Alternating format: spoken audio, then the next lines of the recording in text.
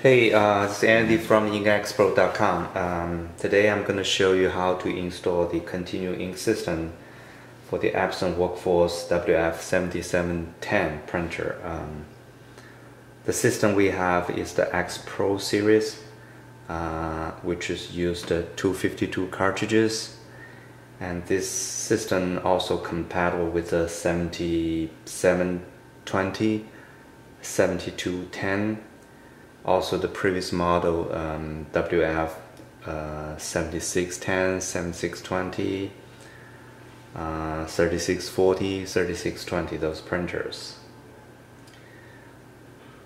Before you install the system, you place the ink reservoir on the side of the printer, which for this printer, which is about 4.5 inches above the table.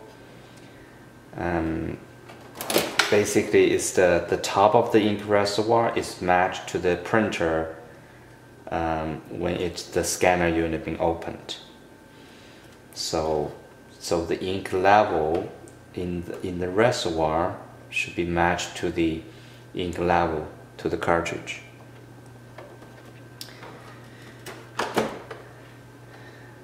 The air vent should be open before you open it. I would recommend you do like this. Just flip over to move the ink from the back chamber to the front chamber.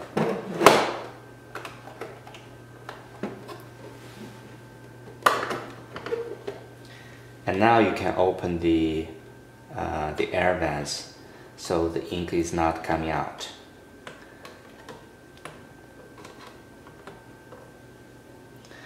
So air vents being opened. Now we're going to install the cartridges. So go to Setting, Maintenance, Ink Cartridge Replacement. Alright, we're going to open the scanner unit.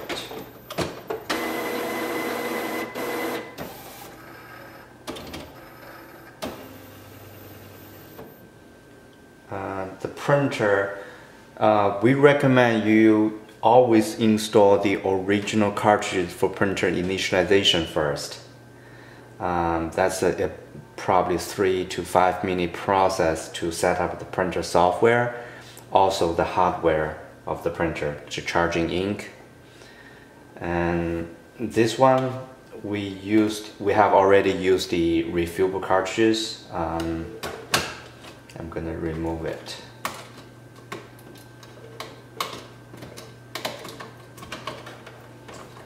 Okay, this is the 252 refillable cartridges. If you don't want to use the continuous ink system, you also can use the refillable cartridges. A lot of people use these refillable cartridge for sublimation printing, and the basic rule is if you do a lot of printing and you print it every day, you use continuous ink system. If doing casual printing, but you don't really print that much, and you use the refillable cartridges. You can buy the refillable cartridge from our website. Okay, for this printer, you don't have to remove the cartridge lid. We can do installation like this. There's an open window here, and just put the cartridge in, press it down, make sure they're snapped in. So you push the tab a little bit, so make sure the cartridge are properly installed. Then you close the lid. Now we can set up the tubing. I'm gonna use the tape here. Basic, any Scotch tape, any strong tape is good for the installation. So the tubing should be, we attach the tubing here in the middle of the printer, so the cartridge can moving from the right side to the left side.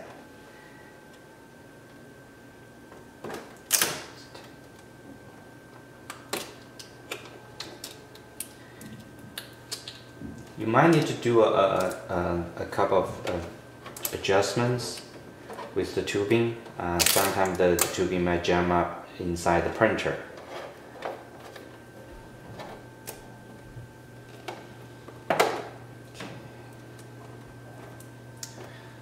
So the tubing inside the printer should not be twisted.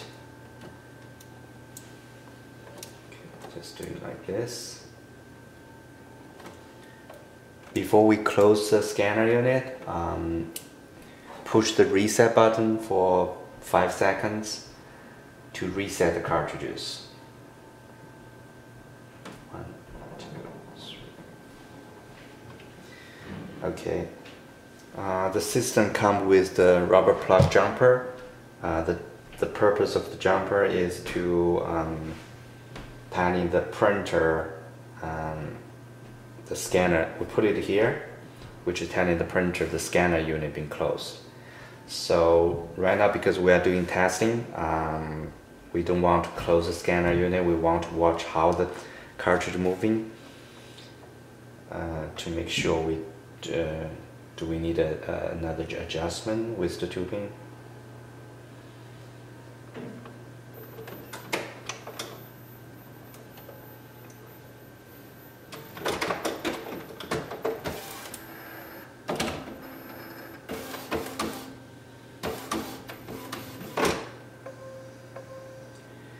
Okay, basic this the printer telling you you're not install the genuine Epson ink cartridges. So it says okay. I'm going to click OK. It will telling you okay the quality or reliability of the cartridge, whatever. Let's go proceed. Continue using this ink. Choose yes. So you're going to use this ink, and the printer will tell you cartridge replacement is complete. But sometimes you will doing a process, you will doing this charging process, take about a few minutes to do the initialization, and you just wait. And I'm going to show you another way to set up the tubing. We're going to use this the plastic piece, the plastic bar, and also the tube bracket. So we're going to attach the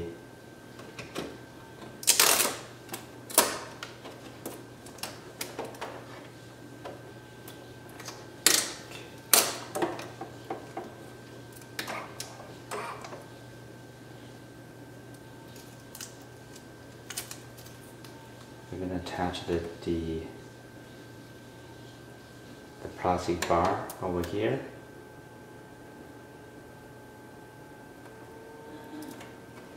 and use the bracket like this.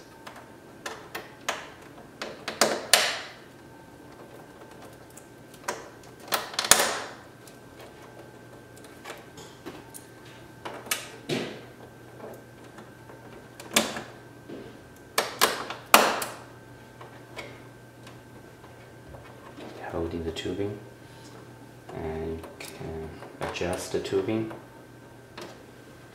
like this, and yeah, but in this way you cannot close the scanner unit. You have to use the jumper, this rubber piece, and you have to use the jumper to tighten the printer, which is scanner unit being closed. Right, we're gonna do a test print, make a copy. Let's take a copy here.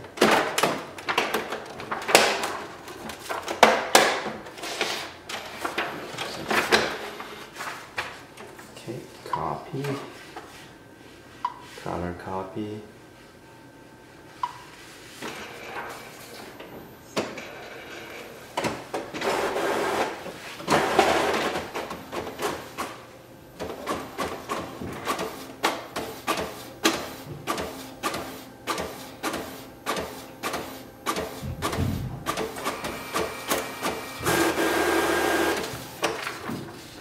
Here's the card.